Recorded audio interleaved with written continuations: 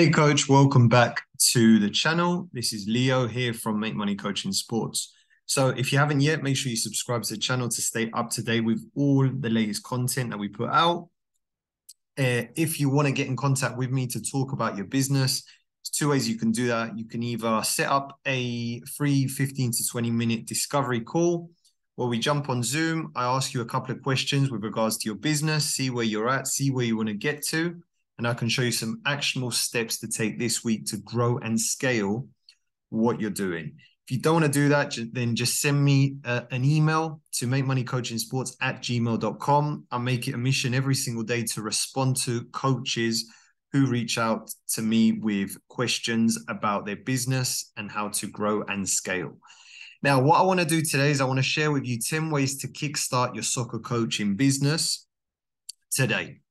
Now, the 10 things I'm going to share with you on the screen now are very simple and very basic step-by-step guides, how to get your business started, how to gain more experience, right? And what things I did when I first started. And if I was to put myself in a situation where I was starting from zero, these are the 10 things I would follow step by step that would help me to start my business up and running again.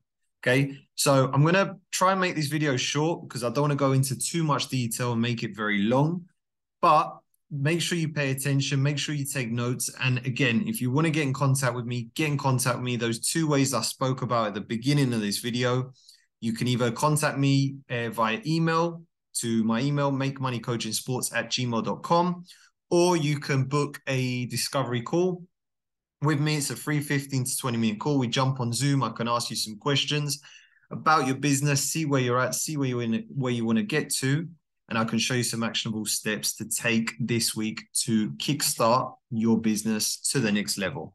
Okay, so 10 ways to kickstart your business, right? So if you're a coach watching and you've maybe been watching our channel for a while now, you want to get started. Okay, or you might have one or two clients already, and now you want to get to the next level, right? There's going to be a few things in this video that's really going to help you. They're going to be really beneficial to you, and I hope you get value from it. Okay, so the first one is get coaching experience. Now, a lot of coaches ask me on a regular basis, what's more important, having a coaching license that is maybe one of the highest in the industries, or having a coaching experience, right? Or having lots of coaching experience. For me personally, I'm always going to go with a coaching experience. Before I started my business, I had 10 plus years of coaching experience, right? I started from the bottom, working with 2 and 3 year olds, and I gradually grew year on year, working and getting experience working with different type of players. My journey is I started off as a volunteer coach at a local club in my area.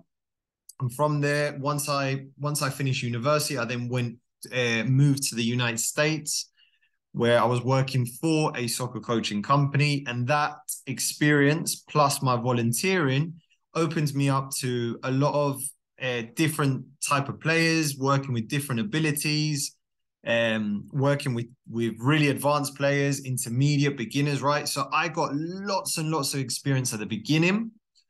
And that experience ultimately has helped me to get success with the players I work with in my business. So first one, get coaching experience. A lot of coaches at 16, 17, 18 years old, they want to go straight into business, but they've got no years of experience behind them working with athletes and working with players. Okay, so it's really important, get that experience in, make sure that you've worked with every single age group within the youth level, right? And that way, okay, once you do that, then you'll be more comfortable working with different type of clients when you get to the point where you're starting your business, okay?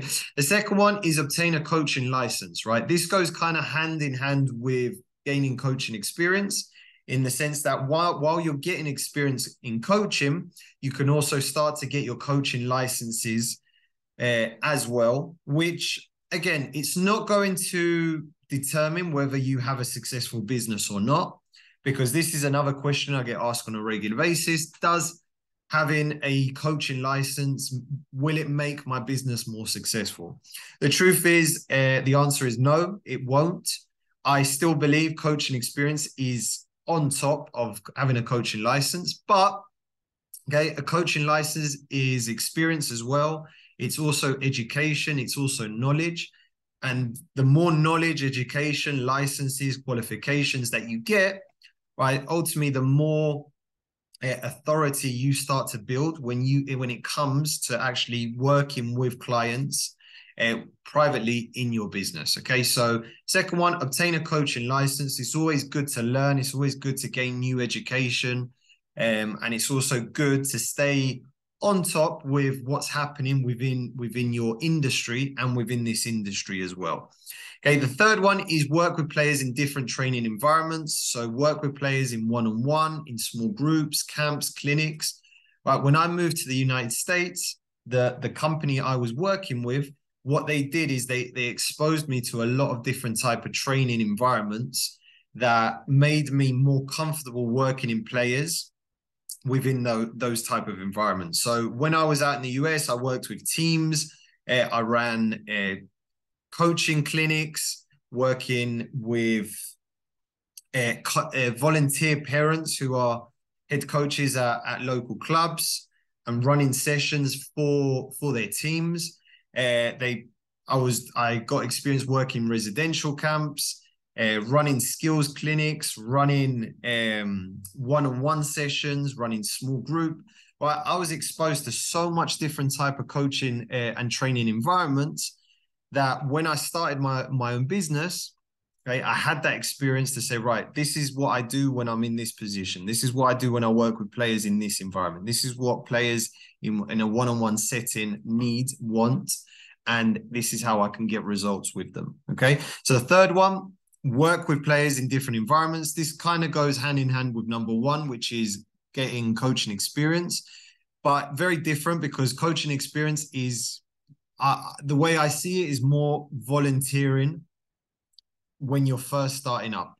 Okay, once you get to the level where you're getting coaching licenses, and now number three is you're getting exposed into different environments where you're working with players in small groups, in one-on-one, in clinics, in camps. Okay, because how you work with a player in a one-on-one setting is very different to how you're going to work with a player in a small group environment. Okay, so they're all very different, but it's good to have experience working in those settings. Now, the fourth one is define your preferred niche to work with. When it gets to the point where you're starting your business from scratch, right? As I say to most of the business owners I speak with, you need to define who your niche is, what type of player you want to work with. Is it a player that is beginning? Is it a player that's at an advanced level? Is it a player that is aged between 9 and 12? Is it a player that's aged between 15 to 18? Right, so you've got to really define what your niche is, because once you start your business, right, parents are going to be looking for specific type of training for their child. So if their child is 12, they want to take them to a specialist or someone that is specializing in that type of age group and at that level type of player. Okay, so the fifth one is invest into learning the sales and marketing game.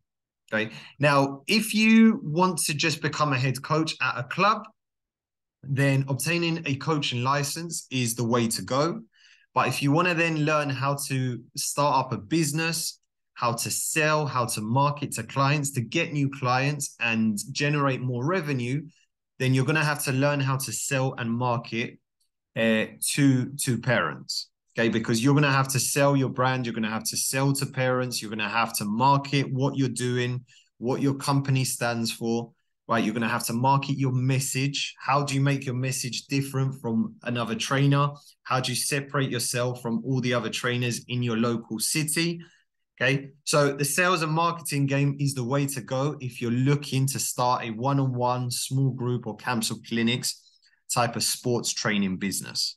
Okay, so you've got to invest yourself into learning the sales and marketing game. Number 6, build a business plan, right?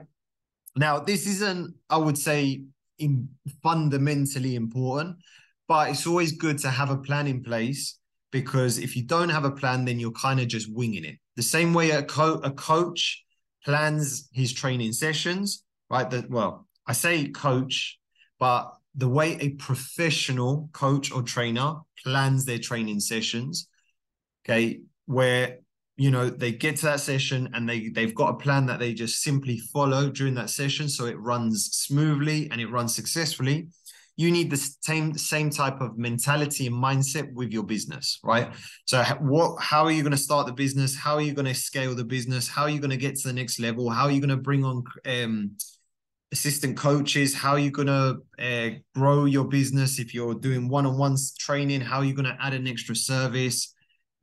How do you then expand nationally to open more training centers across the country? Right. So having a business plan in place gives you something to follow, and it gives you something that you can look back on and see, right, this is where I was at the beginning. This is where my business currently is. This is where I want to get to eventually. Right. Number 7 is setting up the business legally. So go back on some of my previous videos. I talk about this a lot, right? But essentially setting up the business legally is the way you want to set it up for tax purposes, right? So once you start to generate income and revenue, okay, you're going to have to legally pay taxes on the money you generate for your business. So speak with a local CPA, so local accountant in your area. They'll be able to direct you better on this, but you need to have a business set up legally. It not only looks more professional, but also in terms of the taxes is obviously going to help you in the future, right? And also when parents search you, they do some research on you and your company, they want to see that the person I'm investing into is legitimate. They've got an LLC set up, or they've got a private limited company, depending what country you are in the world. They have something properly set up, and they're not just going to take my money and run off, right? They've got a system, they've got a business set up, and everything is legit. Right, number 8 is purchase business insurance. Again, go back to some of my previous videos. I talk about this a lot. Purchase business insurance, because if you live in somewhere in the world where the climate is not great in winter, right? It might rain a lot. It might be really cold, really freezing.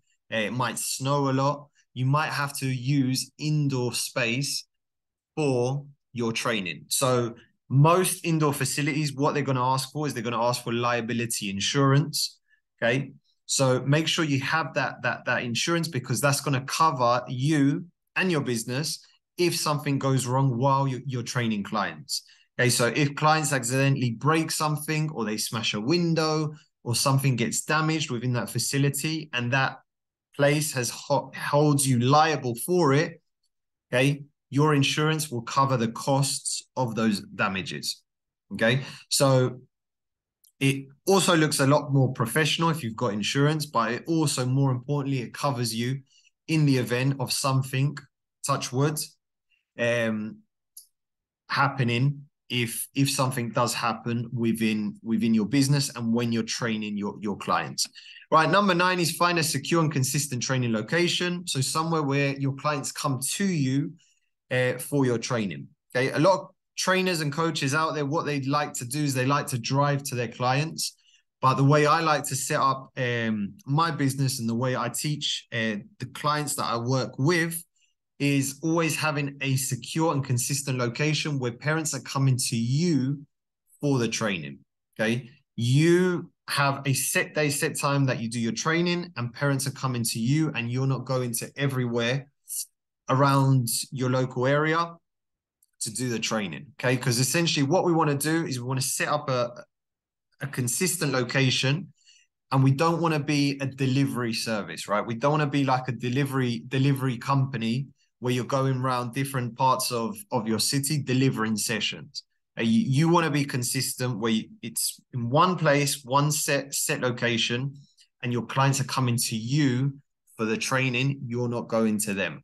Okay, because essentially, if you're traveling different places, right? Not only does it require a lot of time on your end, but it's also a lot more expensive because you have to pay for gas, for petrol, wear and tear of your vehicle, a lot of those things, right? So secure location, consistent location, set day, set time where parents are coming to you for the training and you're not having to travel everywhere to put on your training sessions. Right, and the 10th one, once you have all those systems in place, right, we want to start now to begin to offer our services to clients.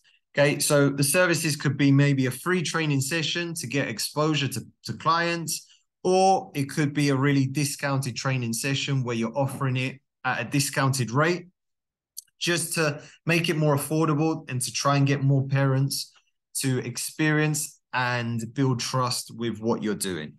Okay, so if any of these 10 things you need help with, or you just want to talk to me about kickstarting your business from scratch, or you're at a stage where you're working with clients already and you want to get to the next level, right, reach out to me. Again, 2 ways to do that. The first one is the Zoom link in the description.